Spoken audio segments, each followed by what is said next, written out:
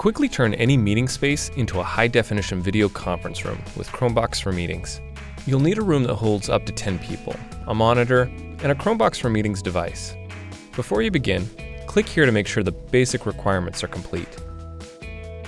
To get started, unpack the box. Inside you'll find a Chromebox for Meeting device, the brains of the system, a high-definition camera, a speaker with built-in microphone, and a remote. Use the remote to select a meeting, control the volume, mute the microphone, or end the call. The back of the remote has a keyboard for entering text.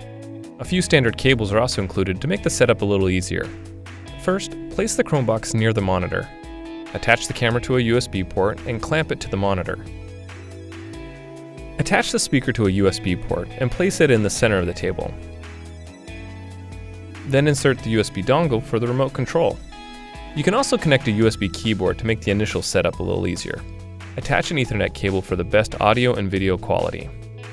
And connect the HDMI cable from the monitor to the Chromebox. Connect the power cord, and turn everything on.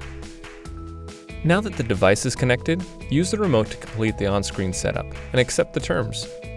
If your organization uses Google Apps, sign in with any email address and password from your organization.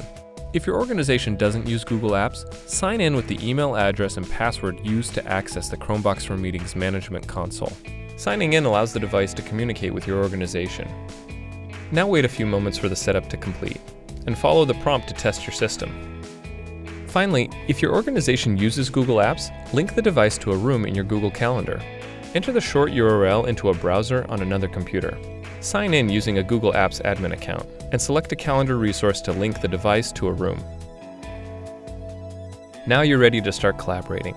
Join a video call, schedule a meeting, or share your documents in real time. To learn more, click here to visit the Chromebox for Meetings Help Center.